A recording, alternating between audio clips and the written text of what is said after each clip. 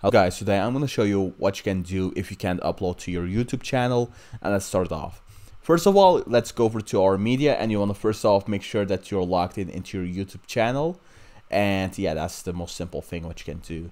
Now let's go over to our quick menu. So you should see something like this, guys, so like a red thing that it says like can't upload. You can try to like re-upload it from here. So if you go over here, you can try to re-upload it. So if it still doesn't happen, you can just cancel and delete.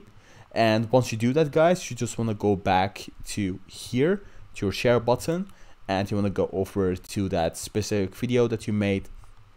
So it's like go over to your media gallery. So for right now, I don't have a video because I had to delete it for my space.